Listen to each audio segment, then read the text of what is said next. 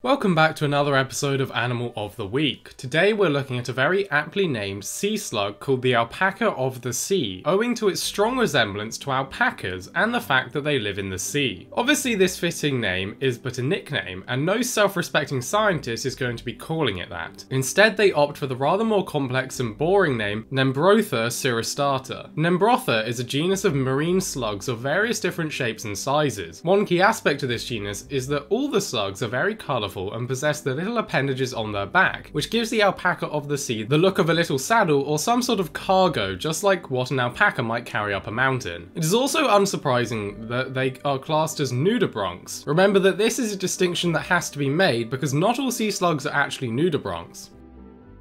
They are found in shallow waters in the Indo-Pacific area of the world's oceans, usually no deeper than 20 meters but no shallower than 3, as this is the prime sort of depth for the life-giving coral reefs that they live on to thrive at. The nudibranchs require coral or rocks or some sort of debris in order to avoid predators and also to find their main food source, which only lives in these sorts of areas.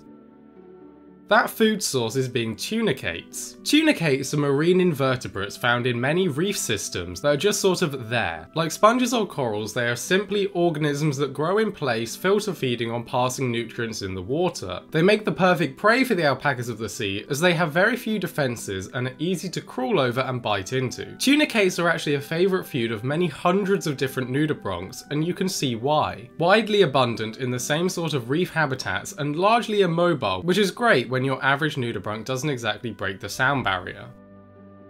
Alpacas of the sea, like many nudibranchs, are hermaphrodites and therefore possess both male and female genitalia. However, many mistake this to mean that they are also asexual in their reproduction, and while physically they might be able to reproduce purely with themselves, like many nudibranchs they see the benefits of genetic diversity and so will aim to mate with other members of their species, which can be great as if both members are impregnated then that doubles the rate of reproduction. However, it is unknown if they take part in penis fencing, but it is certainly a plausible possibility, in which case there would be a dominant individual who would fight to give the burden of pregnancy to the weaker individual, but we haven't really observed them enough to see yet. When hatched they will grow to a maximum length of about 55mm, so really not big at all.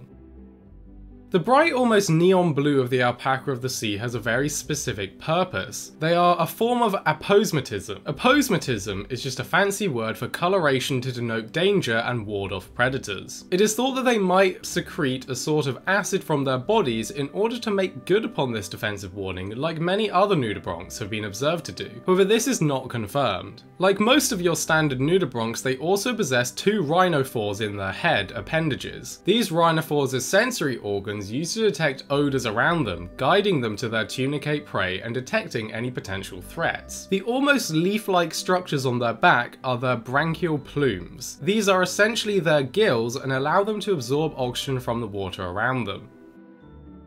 Obviously, if they go to such lengths to present themselves as dangerous to be eaten, there must be something trying to eat them, which isn't at all surprising as they are only about 55mm long and very soft and fleshy. Interestingly, one of the biggest threats to the alpaca of the sea is other members of its own species or other nudibranchs that will try and kill them for food or maybe even territory. Other than that, it's been known that sea turtles take shots at nudibranchs, large fish, crabs, basically anything really. But in the end, the biggest threat to these alpacas is just their lifespan, because they only live for a year, so they have to get breeding quickly. It has been observed that these alpacas have been captured for pets as they are quite colourful, but in general nudibranchs are seen as pests to exotic fish owners, so there is not really a very big trade in them.